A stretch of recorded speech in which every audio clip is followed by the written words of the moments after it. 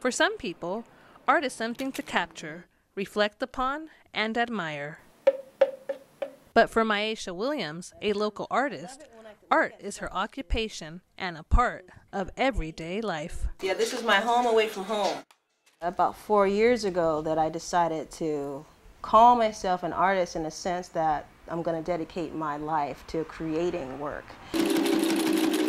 Thanks to her grandmother's teachings, Miasha also creates various types of art. I do paint. I work with textiles a lot. I love design. I've made some rugs. I've been working a lot with rugs. I call them personal space mats. Grab hold of your lines. Identify.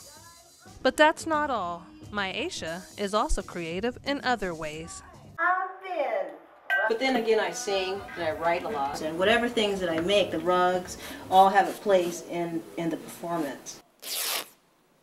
Still, like most artists, Miasha has her challenges. The major challenges are psychological, I think. So I deal with different phases of self-doubt. Is it worth it?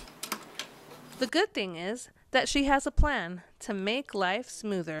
Hello, this is my studio. I love to have a few artists at a time come and gather and talk about new work, see how we can find a different way of going about a problem. Cut the selvage off.